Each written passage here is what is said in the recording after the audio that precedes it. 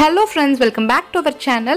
இன்னைக்கு நம்ம சேனல்ல Buttercream Chocolate Frosting தான் எப்படி செய்யறதுன்னு பார்க்க போறோம். ரொம்ப ஈஸியான ஒரு ரெசிபி. இதுதான் வந்துட்டு எல்லா ஐசிங்க்குமே வந்துட்டு கொஞ்சம் பேஸா இருக்கக்கூடியது. வாங்க எப்படி செய்யறதுன்னு பார்க்கலாம். பார்க்கிறதுக்கு முன்னால நீங்க நம்ம சேனலை ஃபர்ஸ்ட் டைம் பார்க்கறீங்கல சப்ஸ்கிரைப் பண்ணாம பார்க்கறீங்கன்னா ப்ளீஸ் ரெட் கலர் பட்டனை கிளிக் பண்ணி சப்ஸ்கிரைப் பண்ணிக்கோங்க. பக்கத்துல இருக்கக்கூடிய பெல் ஐகானையும் டாப் பண்ணிக்கோங்க.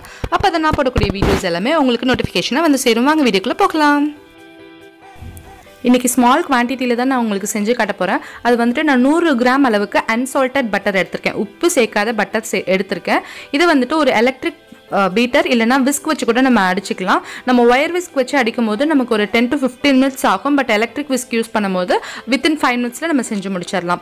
ஸோ 5 மினிட்ஸ் கழிச்சு பார்த்தீங்கன்னா இந்த மாதிரி நம்மளோட பீட்டரை யூஸ் பண்ணி செய்யும் போது நல்ல ஒரு பேல் எல்லோவாக மாறி இருக்கும். அது மாறினதுக்கு அப்புறமா 1 கப் அளவுக்கு சுகர், 100 கிராம் பட்டருக்கு 1 கப் அளவுக்கு சுகர் வந்துட்டு நல்லா பவுடர் பண்ணிட்டு நான் ஆட் பண்ணிக்கிறேன். இது வந்துட்டு பார்த்தீங்கன்னா நீங்கள் உங்களோட சுகர் ஸ்வீட்னஸ்க்கு தகுந்த மாதிரி நீங்கள் கூட்டவோ குறைச்சிக்கவோ செஞ்சுக்கலாம். இதை ஃபஸ்ட்டு லைட்டாக வந்துட்டு ஒரு ஸ்பேட்சுலா யூஸ் பண்ணி லைட்டாக மிக்ஸ் பண்ணிக்கோங்க. மிக்ஸ் பண்ணதுக்கப்புறமா மறுபடியும் பீட்டர் வச்சு நம்ம பீட் பண்ணிக்கலாம். அப்படி இல்லைனா எல்லா பக்கத்துமே நமக்கு அந்த பவுடர் வந்துட்டு செதற ஆரம்பிச்சிடும். அதனால ஸோ இந்த பவுடர் வந்துட்டு நல்லா அந்த பட்டரோட நல்லா மிக்ஸ் ஆகணும். ஸோ நீங்கள் பவுடர் பண்ணாத சுகர் ஆட் பண்ணிங்கன்னா பட்டர் வந்துட்டு இலக ஆரம்பிச்சிடும். இது கூட வந்துட்டு 1/4 கப் அளவுக்கு கொக்கோ பவுடர் ஆட் பண்ணிக்கிறேன்.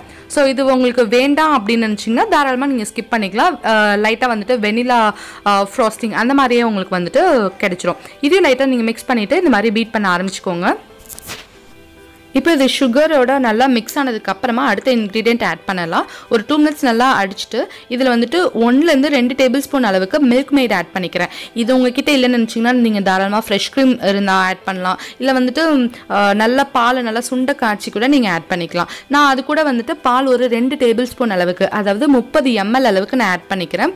ஸோ இதை ஆட் பண்ணுறதுனால என்ன ஆகும்னா நமக்கு அந்த டெக்ஸ்சர் வந்துட்டு நல்லா சாஃப்டாக இருக்கும், நல்லா க்ரீமியாக இருக்கும் நமக்கு அந்த ஃப்ராஸ்டிங். அதுக்காக தான் இந்த பால் ஆட் பண்ணுறோம். பாலை ஒட்டுக்கா சேர்க்காம கொஞ்சமாக நம்ம அப்பப்போ சேர்த்து நம்ம பீட் பண்ணிக்கலாம்.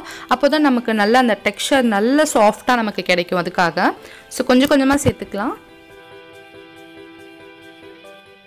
இது நல்லா மிக்ஸ் பண்ணிவிட்டு இது கூட 1 டேபிள் ஸ்பூன் அளவுக்கு வெனிலா எசன்ஸ் சேர்த்துக்கிறேன். இது நல்லா ஃப்ளேவராக இருக்கும். அதுக்காக வேண்டாம்னு நினச்சிங்கன்னா நீங்கள் ஸ்கிப் பண்ணிக்கலாம். ஸோ இதையும் சேர்த்து நல்லா பீட் பண்ணிக்கலாம்.